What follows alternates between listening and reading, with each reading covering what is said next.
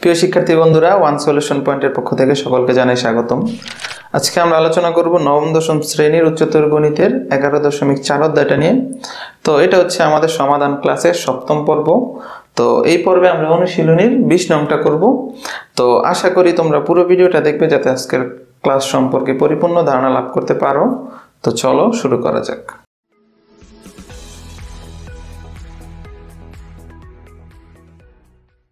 তো আমরা যদি আমাদের প্রশ্নটা লক্ষ্য করি, দেখো আমাদের প্রশ্নে কি দেয়া আছে, y = 3x + 4 এবং 3x + y = 10 রেখাদ্বয়ের ছেদবিন্দুর স্থানাঙ্ক নির্ণয় করো। আরেকটা অংশ হচ্ছে রেখাদ্বয়ের চিত্র আঁকো এবং x অক্ষের সমন্বয়ে গঠিত ত্রিভুজের ক্ষেত্রফল নির্ণয় করো। এটা হচ্ছে আরেকটা অংশ। তো আমরা যদি প্রথম অংশটা লক্ষ্য করি, এখানে দুইটা সমীকরণ দেয়া আছে, এই একটা সমীকরণ এবং এই আরেকটা সমীকরণ, এবং এখানে বলা হচ্ছে রেখাদ্বয়ের ছেদবিন্দুর স্থানাঙ্ক নির্ণয় করতে। তো তোমরা এটা জানো অবশ্যই যে কিভাবে আমরা ছেদবিন্দুর স্থানাঙ্ক নির্ণয় করি। দুইটা সমীকরণকে যদি আমরা সমাধান করি তাহলে আমরা ছেদবিন্দুর স্থানাঙ্ক পেয়ে যাব। তো আমরা সেই কাজটাই করব। তো প্রথম হচ্ছে আমাদের সমাধান অংশে আমরা লিখলাম এরকম যে প্রদত্ত রেখাদ্বয়ের সমীকরণ, এখানে যেহেতু দুইটা সমীকরণ দেওয়া আছে সেটা লিখলাম, y = 3x + 4 এবং আরেকটা আছে 3x + y = 10। এখান থেকে আমরা ওই আমাদের একটা আকার আছে না, y = mx + c, ওই আকারটা নিয়ে গেলাম আর কি, y = mx + c।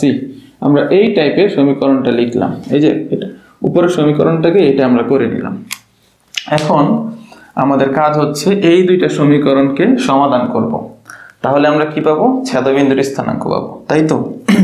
তাহলে দেখো, আমরা তো সব সময় অপনয়ন পদ্ধতিতেই করি যাতে আমাদের রেজাল্টটা খুব তাড়াতাড়ি আসে। দেখো এখানে y = 3x + 4 আছে, এখানে +3x আছে, আর এই 2 নং সমীকরণের মধ্যে দেখো -3x আছে, তাই না? তাহলে আমরা যদি 1 আর 2 নং সমীকরণকে যোগ করে দেই তাহলে এই 3x কাটা যাবে, ফলে আমরা সমাধান করতে পারবো সহজেই। তো আমরা লিখি এখানে 1 আর 2 নং সমীকরণকে আমরা যোগ করে দিই, তাহলে কি হয়, y = 3x + 4 আর y = -3x + 10, এই তো দুইটা সমীকরণ হয়ে গেল। এখন এই 3x + 3x এবং -3x কাটা, তাহলে কি থাকতেছে, 2y = এই যে 10 এর সাথে 4 যোগ করলে 14 হয়ে যায়, এই যে লিখলাম। তাহলে আমরা এখান থেকে y এর মানটা যদি বের করি, 14/2 এখন কাটলে হয় 7, তাই না? তাহলে আমাদের y এর মান আসতেছে 7। তো এই তো এই y এর যে মানটা আমরা 7 পাই, এই মানটা যদি আমরা 1 নং কিংবা 2 নং যে কোনো একটা সমীকরণে বসায়া x এর মান নির্ণয় করে ফেলবো। তাহলে আমরা 1 নং এ বসাই, তাহলে y = 7 1 নং এ বসাই। তাহলে আমরা এই কাজটা করি, 1 নং এ y = 7 বসাবো আমরা। তাহলে আমরা লিখি এখানে এই y এর জায়গায় আমরা 7 বসাবো, এটা লিখলাম 7 = 3x + 4। এই তো এখান থেকে আমরা এই অংশ মানে x এর মানটা বের করব, -3x = 4, আর এই 7টা যদি এই পাশে যায় -7 এরকম হবে। তাহলে আমাদের আসতেছে কত, -3x, মাইনাস এখানে 3 থাকবে এরকম। তাহলে আমাদের x এর মান আসতেছে এরকম -3/3, কাটাকাটি করলে 1, তার মানে আমাদের x এর মান আসতেছে এখানে 1। এই তো এখান থেকে সমাধান পাই এরকম যে লিখতে পারি। তো নির্ণয় সমাধান যেটা বের হবে আমরা একটু লিখি এরকম, নির্ণয় সমাধান, এই যে আমরা যে সমাধানটা পাই আসলে এটা না লিখলেও চলবে, এরকম লিখতে পারি। তো তাই তো নির্ণয় সমাধান xy = কত, x এর মান আসতেছে 1 আর y এর মান আসতেছে 7। এই তো তাহলে এই যে সমাধানটা করে আমরা যে রেজাল্টটা পাই, এই বিন্দুটাই হচ্ছে 1 আর 2 নং সমীকরণ যে বিন্দুতে ছেদ করবে সেই বিন্দুর কথা বোঝানো হচ্ছে যেটা। তাহলে আমরা লিখতে পারি, যেহেতু আমাদের ছেদবিন্দুর স্থানাঙ্কের কথা বলছে ওইটা লিখে দিই। সুতরাং 1 ও 2 নং রেখার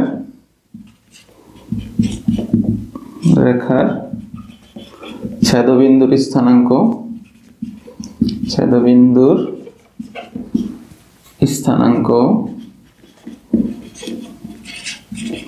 কত, ছেদবিন্দুর স্থানাঙ্ক হচ্ছে 1, 7।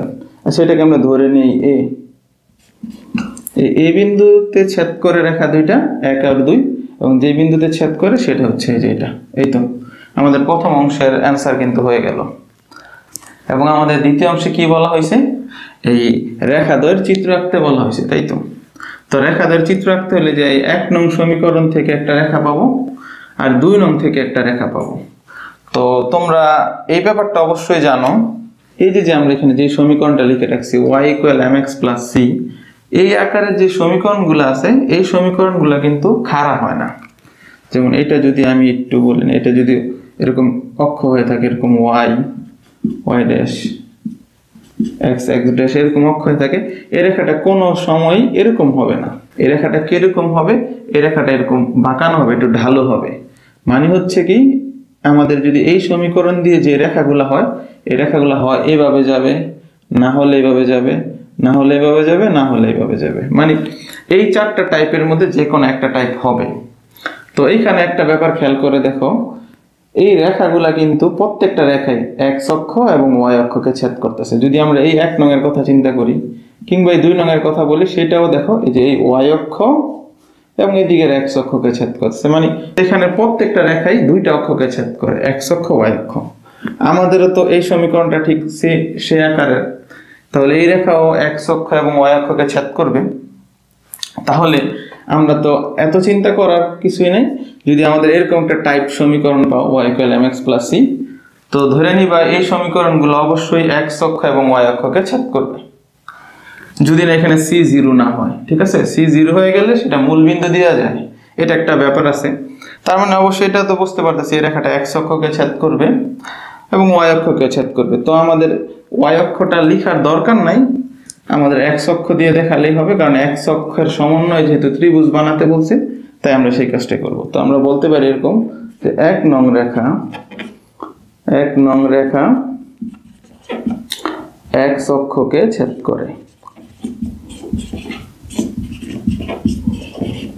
x অক্ষকে ছেদ করলে কি হয়, তার y স্থানাঙ্ক 0 হয়। তো x অক্ষকে ছেদ করে, তাই এখানে লিখতে পারি এরকম, তাই 1 নং এ y = 0 বসাই। এই তো, তাহলে 1 নং, এই যে 1 নং সমীকরণটার মধ্যে আমরা y এর জায়গায় 0 বসাবো। তাহলে লেখা যায় 0 = কি 3x + 4, তাই তো। তাহলে এখানে এটাকে যদি আমি এই পাশে নিয়ে আসি -3x = 4, তাহলে x = কত লেখা যায়, x লেখা যায় এরকম 4/-3। তো আমরা জানি এই মাইনাসটা উপরে উঠে যাবে, তার মানে x এর মানটা আসছে এরকম -4/3। এই তো, তাহলে সুতরাং 1 নং রেখা x অক্ষকে কোন বিন্দুতে ছেদ করতেছে আমরা বিন্দুটা উল্লেখ করি। দেখেন b বিন্দু বললে নেই, b কত বিন্দুতে ছেদ করে দেখো, x স্থানাঙ্ক এটা, তাহলে এটা লিখবো -4/3 আর y স্থানাঙ্ক হচ্ছে 0, তাই না। তো 1 নং রেখা x অক্ষকে এত বিন্দুতে কি করে ছেদ করে, তাই তো। তো আমরা এটার পর এই অংশটা একটু মুছে দিই। তো আমাদের 2 নং রেখাটাও কিন্তু x অক্ষ আর y অক্ষকে ছেদ করে, তবে আমাদের এখানে x অক্ষকে ছেদ করবে সেটা দেখালেই হবে, কারণ আমাদের এই রেখা দুইটা, এই রেখাটা এবং এই রেখাটা, তারা কিন্তু একটা নির্দিষ্ট বিন্দু দিয়ে যায়, 117 বিন্দু দিয়ে।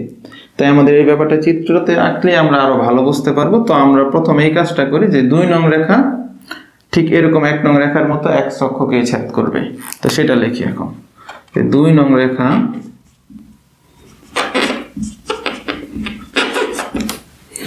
কোন অক্ষকে, x অক্ষকে ছেদ করে। তো যেহেতু 2 নং রেখা x অক্ষকে ছেদ করে, তাই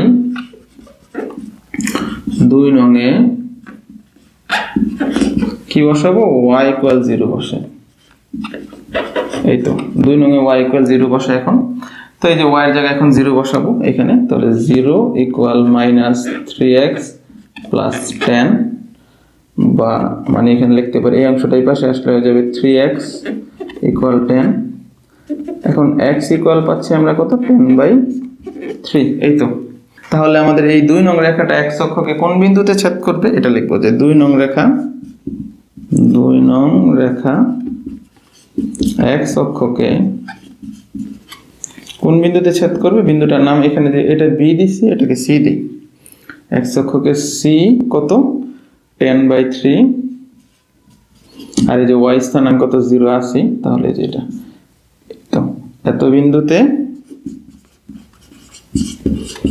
ছেদ করে তাহলে আমরা এই তিনটা বিন্দু যদি স্থাপন করি এখানে গ্রাফে আর কি লিখি তাহলেই আমরা কিন্তু চিত্রটা পেয়ে যাব তো আমরা এখানে আঁকলেই বুঝতে পারবো আসলে তো এটা হচ্ছে তোমরা জানো এটা x অক্ষ এবং এটা হচ্ছে y অক্ষ আমরা যদি এখানে এই বিন্দুর স্থানাঙ্কটা বসাই 17 তাহলে এখানে ধরে নাও এখানে 1 x অক্ষ বরাবর 1 এবং y অক্ষ বরাবর 7 করে যাবে 1 2 3 4 5 6 7 এখানে তো এটা হচ্ছে এই বিন্দুর স্থানাঙ্ক 1 আর 7 এই তো তাহলে এখন আমাদের দেখো বি বিন্দুর স্থানাঙ্কটা কত এটা হচ্ছে বি হচ্ছে -4/3 আর 0 তাহলে প্রথমে আমরা এই কাজটা করে নিই -4/3 কে হিসাব করে নিই যে এটার মান কত এটার মান হবে -1.33 এরকম আসবে তাহলে আমাদের x স্থানাঙ্ক হবে 1.3 এটাকে আমরা কাউন্ট করব -1.3 এই যে এই মানের পরিবর্তে আমরা এটা চিন্তা করব তাহলে এখানে -1.3 কোন দিকে আসবে এখান থেকে মূল বিন্দু থেকে যে 1 এটা ধরে নাও 2 তাহলে মাঝামাঝি হচ্ছে 1.5 তার চেয়ে একটু কম হচ্ছে 1.3 যে এটা এই বিন্দুটা ধরে নাও এটা হচ্ছে কি এই বিন্দু বি বিন্দুর স্থানাঙ্ক লেখার সময় আমরা এটা লিখব কিন্তু হিসাব করার সময় আমাদের বোঝার সুবিধার্থে আমরা এই হিসাবটা করে নিব তাহলে এখানে আসছে -4/3 0 এই তো এটা হচ্ছে বি বিন্দুর স্থানাঙ্ক এবং সি বিন্দুর স্থানাঙ্ক হচ্ছে এইটা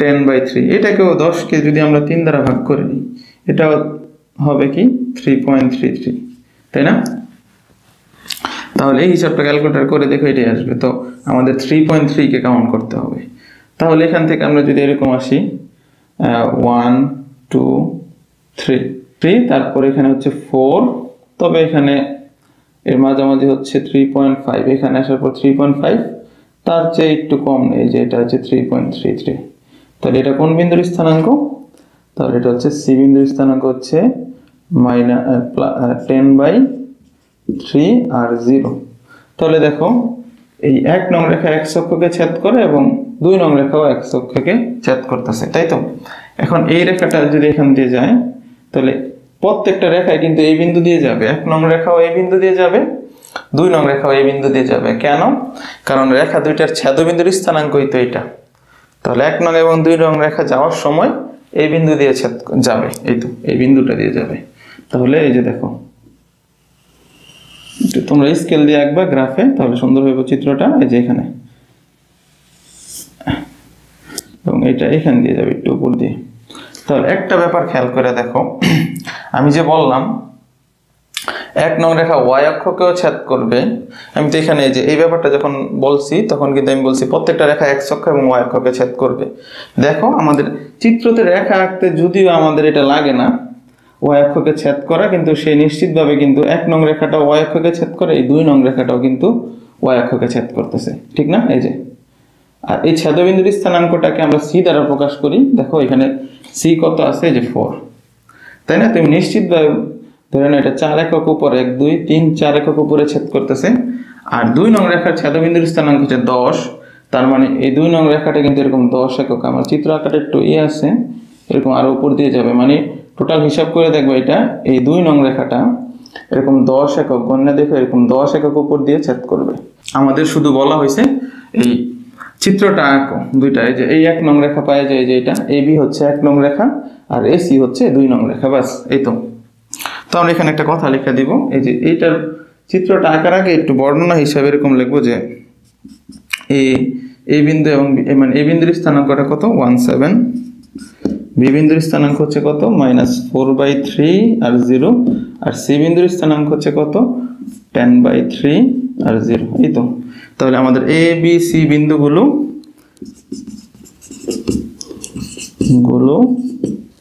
ছক কাগজে বসিয়ে চিত্র অঙ্কন করি বাস এই তো শেষ এই অংশটা চিত্র অঙ্কন করে এখন আরেকটা অংশ কিন্তু বাকি আছে সেটা কি দেখো, সেটা হচ্ছে এক অক্ষের সমন্বয়ে গঠিত ত্রিভুজের ক্ষেত্রফল নির্ণয় করতে, তাই তো। তাহলে দেখো তো এইখান থেকে একটু লক্ষ্য করলে দেখতে পারবা এখানে যদিও রেখা নাই এখানে, কিন্তু এক অক্ষটাকে যদি আমরা কাউন্ট করি বা ধরি, যেহেতু এক অক্ষের সমন্বয় বলছে, তাহলে এক অক্ষকে সমন্বয় করে দিলে কিন্তু এই যে এই বি আর সি বিন্দুর সাথে হিসাবে নিয়ে নিলেই দেখো, সমন্বয় করে নিলেই দেখবা এখানে একটা ত্রিভুজ হয়ে গেছে। এখন এই ত্রিভুজের আমাদের ক্ষেত্রফল নির্ণয় করতে হবে, এটাও খুবই সহজ। তাহলে আমরা এটাকে ধরে নেই এই বিন্দুর স্থানাঙ্ক x1 y1, এই বি বিন্দুটাকে ধরে নেই x2 y2, আর সি বিন্দুকে ধরে নেই x3 y3, বাস এই তো। তাহলে আমাদের সূত্রটা তো সবারই জানার কথা, তারপর আমরা লিখে দিই এরকম যে ত্রিভুজ ABC এর ক্ষেত্রফলের সূত্র হচ্ছে যে হাফ, এরকম হাফ দিয়ে x1 y1 লিখবো। তো x1 বলতে বোঝাচ্ছে 1 আর y1 বলতে বোঝাচ্ছে 7। আমরা ঘড়ি কাঁটার বিপরীতে ঘোরাবো হিসাবটা। তাহলে এ থেকে আমরা বিতে যাব, বিতে আসলে কত হচ্ছে -4/3, আর y2 এর স্থানাঙ্ক হচ্ছে 0, এবং x3 যখন বলতেছি তখন এটা হচ্ছে 10/3, আর এটা y স্থানাঙ্ক হচ্ছে কত 0, আবার x1 y1 এরকম ঘুরতে থাকবে।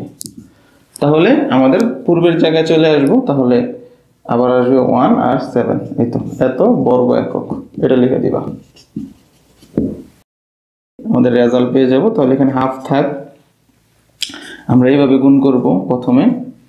তাহলে দেখো প্রথমে কি হচ্ছে, 1 দিয়ে 0 কে গুণ করলে 1 × 0 প্লাস, আবার এখানে এরকম -4/3, ব্র্যাকেটে রাখি কারণ চিহ্ন মাইনাস, প্লাস এই যে ইনটু 0, তারপর প্লাস, আবার এইটা দিয়ে এটাকে গুণ করব 10/3 × 7। এরপর আবার যখন ওই এইভাবে হিসাব করবো, এভাবে শেষ হয়ে গেলে যখন আমরা এই সিরিয়ালে হিসাব করি তখন আমরা কিন্তু চিহ্নটাকে মাইনাস দিয়ে নিই। তাহলে এখানে লেখা যায় কি এরকম 7 × -4/3, সামনে কিন্তু মাইনাস হবে, যখন উল্টা দিকে হিসাব করতেছি, এরকম উল্টাভাবে হিসাব করতেছি তখন সামনে মাইনাস দিতে হবে, তারপর এখানে আবার মাইনাস দিব, তারপর এখানে 0 এর সাথে এটা গুণ করব, তাহলে 0 × 10/3, আবার মাইনাস এই 0 এর সাথে 1 গুণ, তাহলে কি হয় 0 × 1। তো এখন আমাদের এই হিসাবটা করলেই হয়ে যাবে হাফ, তো এখানে 0 হয়ে যাচ্ছে, প্লাস এখানেও 0 হয়ে যাচ্ছে, 0 দিয়ে এটাকে গুণ করলে 0, প্লাস এখন এখানে আসতেছে 7/70/3, আর এখানে আসতেছে এই মাইনাস এবং এই মাইনাসে প্লাস, যেহেতু গুণ আছে 4/7 নিচে, এই 0 এর সাথে এটা গুণ করলে এখানে 0, আবার এই 0 এর সাথে 1 গুণ করলে এটা 0, এই তো। তো এখানে আর জায়গা নাই, তো আমরা একটু উপরে করি, এই অংশটা একটু মুছে। তো দেখো এখানে এই সামনে হাফ থাক, দেখো এখানে এই শূন্যের হিসাবগুলো বাদ দিয়ে দাও, এই অংশের যেগুলা, হ্যাঁ, তাহলে আমাদের এই অংশটা থাকতেছে। তো এটা লসাগু করে দিলে হয়ে যাবে। তাহলে এই লসাগুর নিচের অংশ হবে 3, তাহলে উপরে হবে এরকম 70 + 28, এই তো এত বর্গ একক। তো এখন দেখো এটাকে আমরা যোগ করে দিই, হাফ, এখানে 70 98, হ্যাঁ, উপর অংশ হবে 98 আর /3। এখন এইটাকে যদি আমরা 2 দিয়ে কাটি, এত বর্গ একক, তো 98 কে যদি আমরা 2 দিয়ে কাটি তাহলে 49 হবে, তাহলে 49/3, তো এটা হয়ে যায় এত বর্গ একক। আর যেহেতু উপরে বড় আছে, চাইলে এটাকে সমস্ত ভেঙেও করতে পারো, মানে সমস্ত করে লিখতে পারো আর কি। তাহলে এটাকে এরকমই করে দিই, তাহলে 3 দিয়ে যদি 49 কে ভাগ করি তাহলে এরকম হবে 3 16 এরকম, তাহলে এখান থেকে 1। তো এটাকে যদি আমরা একটু এরকম লিখি তাহলে আসবে 16, এখানে হবে উপরে হবে 1, নিচে হবে 3, এই তো 16 সমস্ত 1/3 এত বর্গ একক হবে, এই তো। তো এটাই হয়ে গেল আমাদের এই ত্রিভুজের ক্ষেত্রফল। তো আশা করি অঙ্কটা বুঝতে পারছো। এতক্ষণ আমাদের পাশে থাকার জন্য ধন্যবাদ। আমাদের পরবর্তী ভিডিও দেখার আমন্ত্রণ রইল। আল্লাহ হাফেজ।